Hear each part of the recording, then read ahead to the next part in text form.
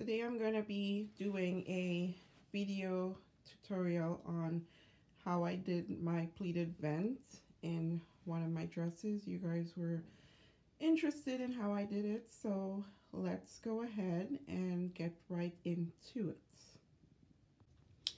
This here is a sample of a pencil skirt. It's not my exact measurements. I just wing it with the measurements to give you an idea of what I would be doing. This would be your waist, and down here is your hip. This would be your center back with allowance for your zipper. So I would be stitching on this line, which is 1 inch in, and this is the extra that you would need to make your pleats for your vent.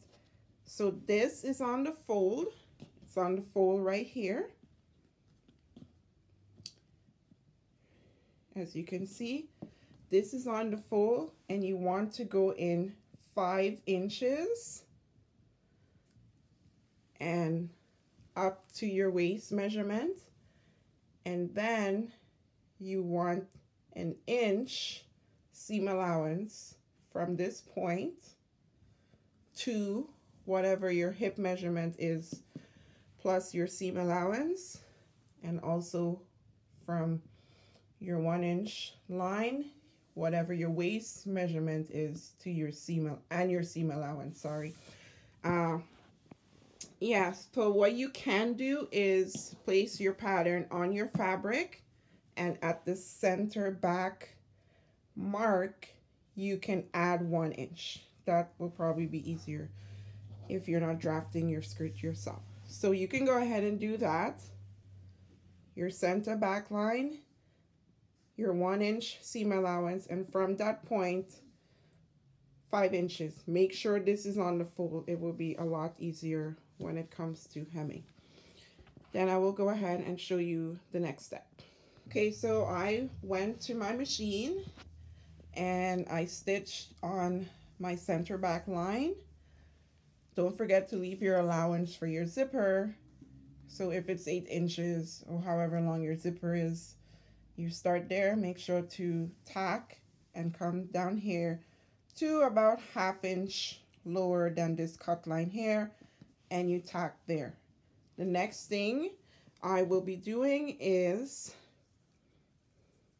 opening the seam like here and ironing and making sure my center, my fold is lined up with that.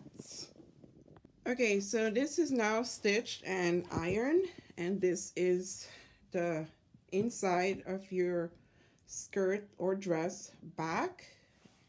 So this is where your zipper will go, and this is what the back inside should look like. I've sewn it with black thread so you can see where I stitched. So you should have 3 inches from there to there and another 3. So a total of 6 inches from there to there. If it's a little bit more than 6 inches, it's fine. You're going to lose it when you're making your pleats. It's going to come out. So that's okay if it's like 6 1/4. It doesn't matter. What we're going to do now is make our pleats. Okay, now we are going to start making our pleats. The first thing I do is continue this line, but it has to be in a basting stitch because you're gonna take it out after anyway.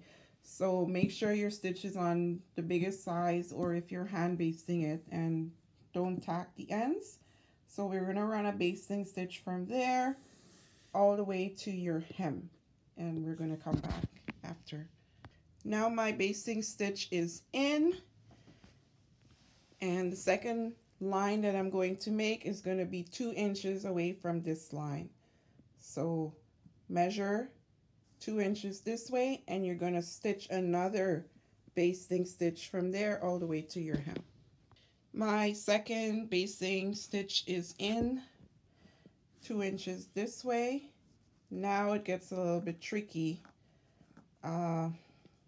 you have to fold it like this and let this seam, this temporary seam that you make, line up with your center back seam, and we're going to iron that at the ironing board. So now I have that ironed, center back seam, your temporary stitch, and then your second temporary stitch, and this would be the underside.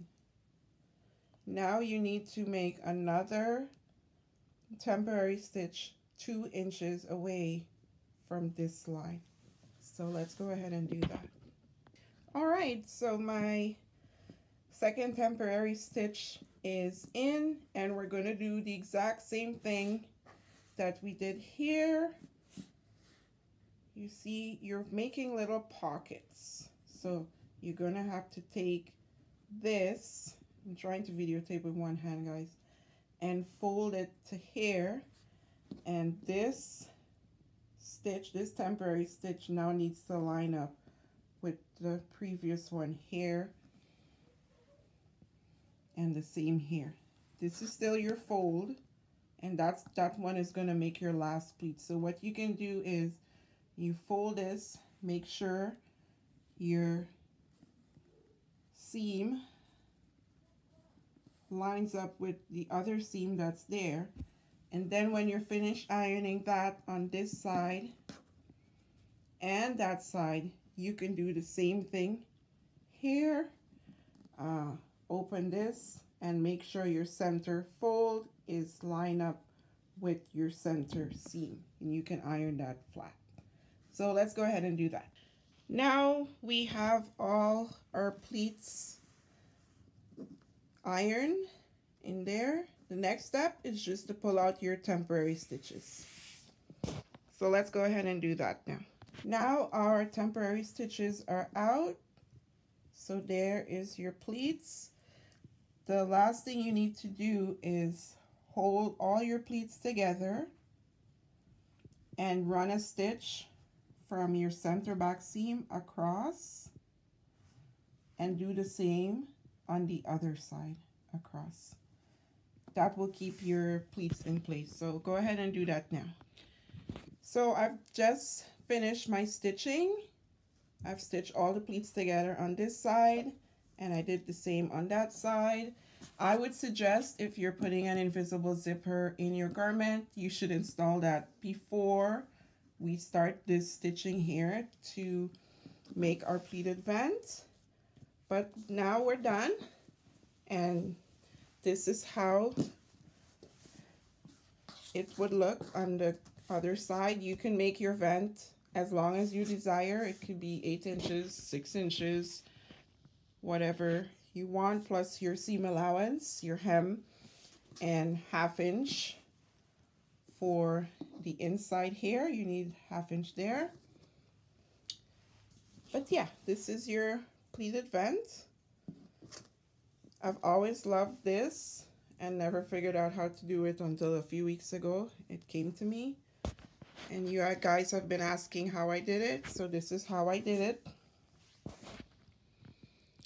You hem your garment as you would any other. Turn up your 1 inch or 1.5 and hem like normal.